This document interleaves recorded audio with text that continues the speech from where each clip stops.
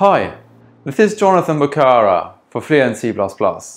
Today I'm going to share with you a technique to write more expressive code, and it consists in reading good code and in particular good interfaces.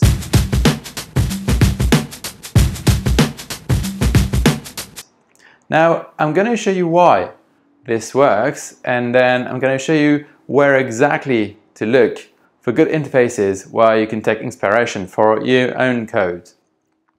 So why does this work? I believe that there's an analogy between writing code and writing English, as in like plain text. To write proper English, a good way to go about that is to read good English. Like if you consistently read like Charles Dickens, for example, then your English is going to improve. And you're going to see it through the English that you write. I believe that the same thing goes with code.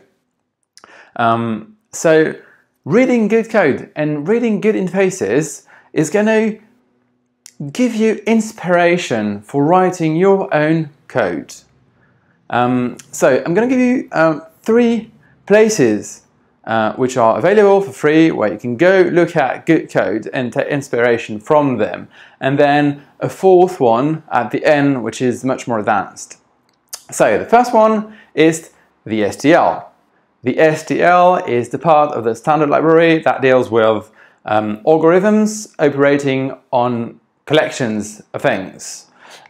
So the STL is very well written. Knowing it is fundamental for writing expressive code in C++.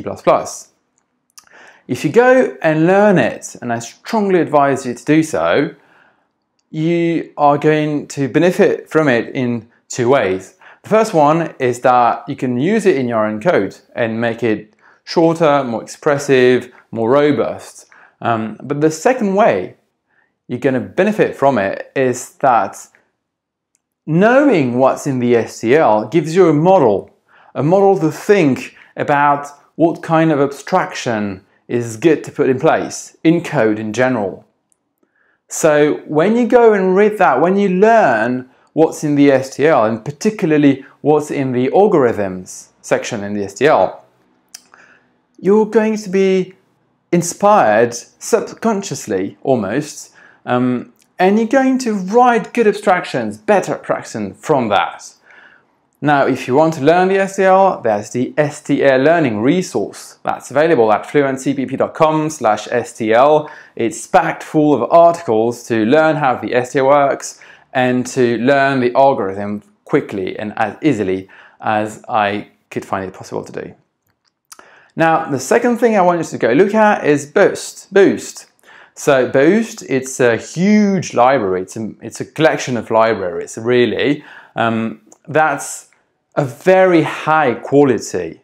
To get into Boost takes so much time and reviews. Beast has been accepted to Boost a couple of weeks ago, and I believe it's gone through more than 10 or 15 rounds of review, I think, which is huge. And so people pay attention to details, and particularly in the interfaces for Boost libraries. So if you go and look at Boost and learn what's in it, in particular in terms of the interfaces in Boost, then you're going to get more inspiration for your own code.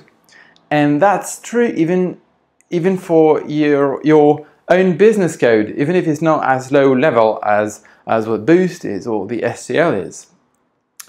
If you want to learn what's in Boost, I can recommend this resource. It's a book from Boris Schalling, and it presents quite a lot of Boost libraries in a way that's very accessible. It really shows you what a library, what the interfaces of a library are about.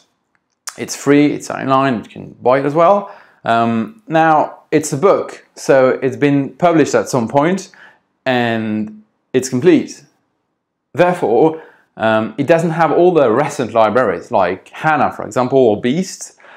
So if you want to stay on top of what's happening in Boost, there are 2 easy ways to do that. The first one is go check the subreddit of C++.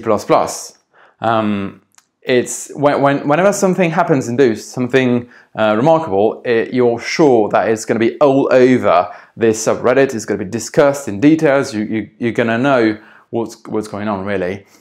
And the second way to get on top of what's happening in Boost and get on top of what's happening in the C++ community as a whole is CPP Cast. It's a podcast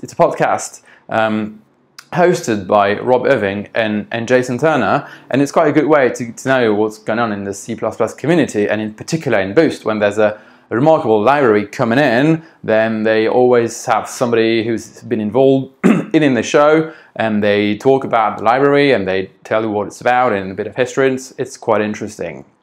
So Reddit and CPP Cast. Now, the third thing I recommend you go look at is the next version of the language. At the time I'm recording this video, the latest version of C++ is C++ 17. So even if you don't have the latest version of C++ in your code, in production, it doesn't matter. You should go out and look what's in it, because getting into the standard is even harder than getting into Boost, and that says a lot. So what's in the standard is the result of a consensus of the committee. And it's very high quality, and that's where the language is going to. So you want to know that, to write code that goes in the same direction as the one the language takes. So go check C++ 17 if you want a useful resource to go take that easily. The one I particularly like is the blog of Bartek's blog. He's made a cheat sheet for all the features of C++ 17 that you can download for free. It's really packed with useful information, and there's a load of posts on the topic of C++ 17 on Bartek's blog that you can check, and you can really go and look at what's in the language in a very accessible way. Right, now the fourth and last place I recommend to go to read good code and write expressive code by inspiration, it's the range library. The range library is the future of VSTL. Today, it's not in the standard yet, it's a library. It's written by Eric Nibbler. You can go check it on GitHub.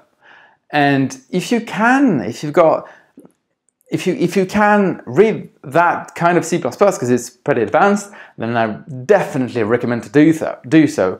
Delve into the implementation of the ranges. It's beautiful, really. I mean, I like reading it just like I like read a good novel, really. And that too, it gives you examples of people that worked hard to get to a high level of standards for quality in their C++ code. This is it. Go check the STL, Boost, C++ 17, and for the more advanced things, the range library. There are, of course, plenty other resources available online to read good code, but these are the one I've chosen for today. So this is it. If you liked the video, just subscribe to the channel and put a thumb up. That'd be helpful, and I'll see you next time.